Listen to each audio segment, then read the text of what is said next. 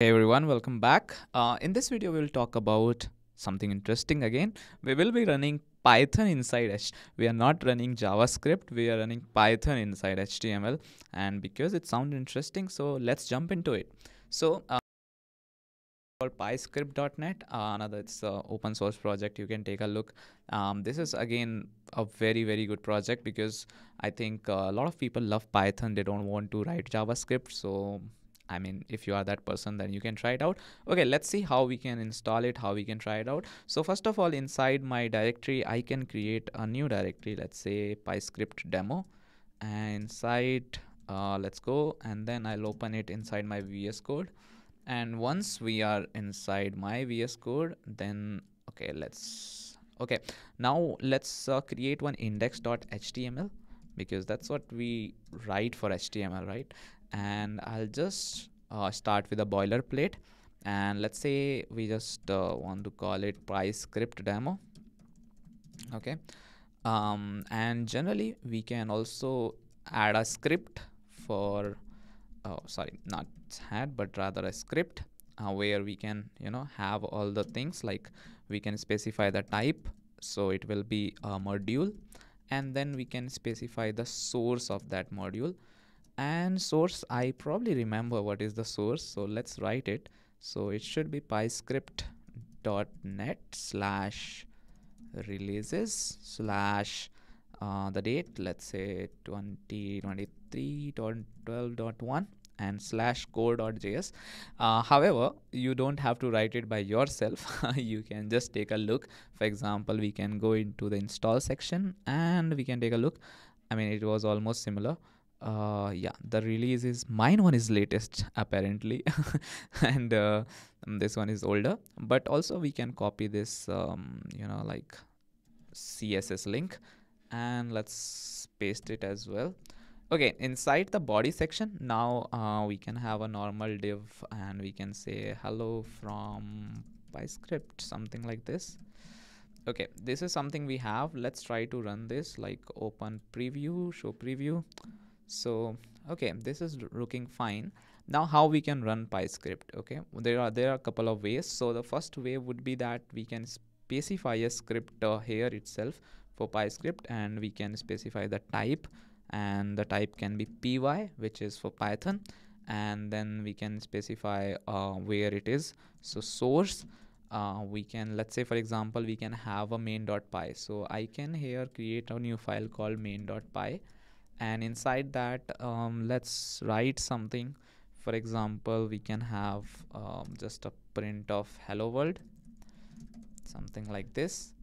And then so we have this dot slash main.py, and then if you want, you can also configuration in JSON or toml, whatever you want to call it. Let's say we have a PyScript dot toml. Okay, toml or JSON, whatever you want to specify. So for example, if you have toml, so you will create like this toml, and toml will have, let's say, a name, PyScript demo something, and then you can also have packages, which will be again a list. So yeah, I mean, this is how you specify it. You can add your packages, like whatever package you are using, and or you can have a JSON also, then it will follow a normal JSON format. That's it. So this is what we can do. And now, because we have done it, so and in fact, you don't have to specify the source. You can write inside it as well, like from here as a normal script, right? So these are all of the things which we can do. Now let's try with main.py itself. Let's try to do something. So let's say from datetime, import datetime, something like this, and from PyScript, okay, from PyScript we can import display, as well as we can import document. Okay, there are a lot of things we can import basically. And then what I want to do is I want to show it. So for display, what we can do is I think we can write something like let's say we can say date time is equal to datetime dot now, and then we can say display, or maybe let's call it now, like that's a better variable, I guess. And display we can use to show it like this, right? And now we can see that it's working, because now if we see the preview, we can see hello from PyScript, and it is showing the time, which is exactly right now. And this is working actually pretty cool. Let's refresh it. Oh, this is working perfectly fine. Let's try to do something else, like, and okay, let's try to have a field over here. Let's say we can have an input where we can have a type. Let's say type text, name is equal to name, like this, and we can have an ID name,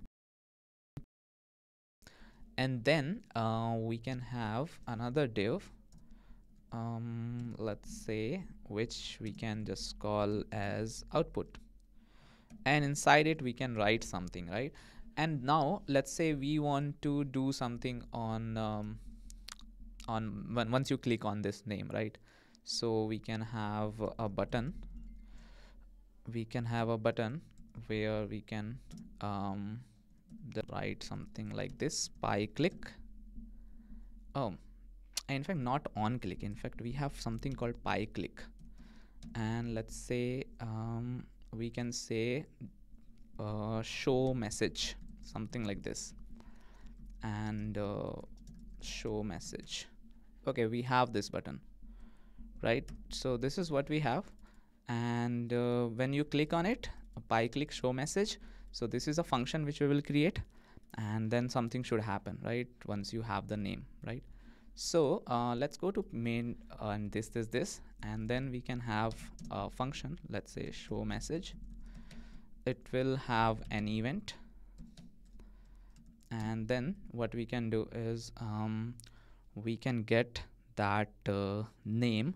So name is equal to, we can just say document that query selector hashtag name dot value, and I think we should get the name, and then we can get the let's say output is equal to document dot query selector dot output, and then we can say output dot inner text is equal to hello, this. Okay, something like this.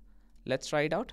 Let's say my name is Pawan, so I'll just say Pawan, and let's click on it, and you can see hello Pawan, right? So this is an easiest way of how you can get started with PyScript. I hope you enjoyed this tutorial. If you did, if you want me to make more videos on it, then press the like button, subscribe to the channel, and also share with your friends, and let me know your thoughts about PyScript in the comments. See you in the next one. Bye bye, take care.